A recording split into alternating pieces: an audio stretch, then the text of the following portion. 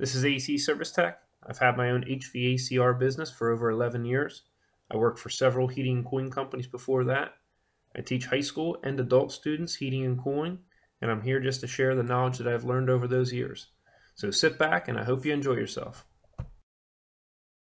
This is AC Service Tech, and today what we're looking at is the HVACR Basic Refrigeration Cycle Training. In this example, we're using a walk-in cooler box to go over the refrigeration cycle. Okay, now we're about 1.5 inches away from it. We're going to bring it back to the joint again.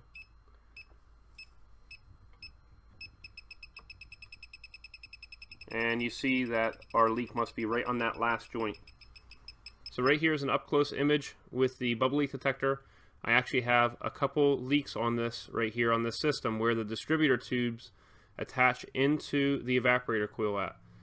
To start off, our common wire is C right here, our heat wire is W, our cooling wire is Y, our power wire is R, 24 volt power, and our G wire right here, that is for fan. So all of those are wired right into the thermostat, and we just want to make sure that our R voltage comes to the thermostat, connects to say G, okay, right here, we're turning the fan on, and then it comes back to the G terminal on the control board of the furnace.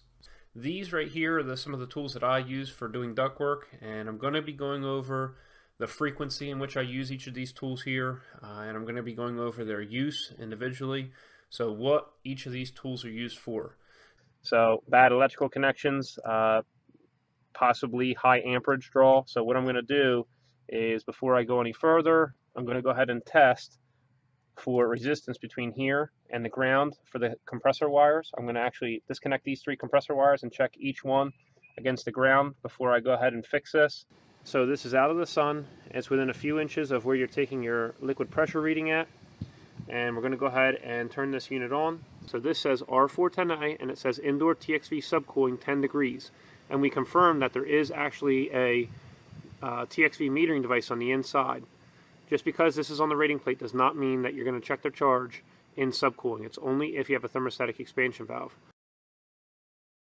We're going to go ahead and check our subcooling, and we see that we are reading about 238 psi-G, and the actual temperature on the middle of this condenser coil right here is 80 degrees.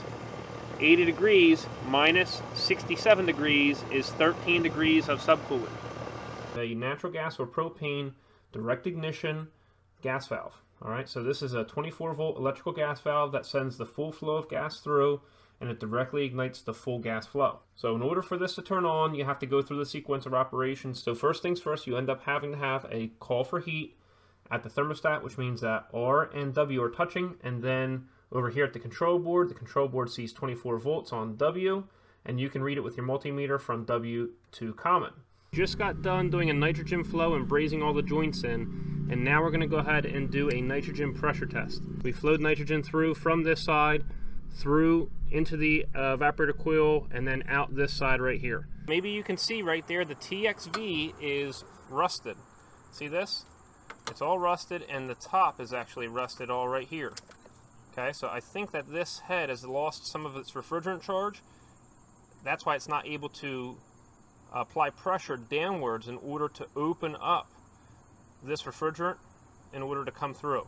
And if you want to help support these HVACR training videos, check out patreon.com/acservicetech, where we're rewarding the members there by adding extra content such as articles, videos, and answering questions. Hope you enjoyed yourself, and we'll see you next time at AC Service Tech channel.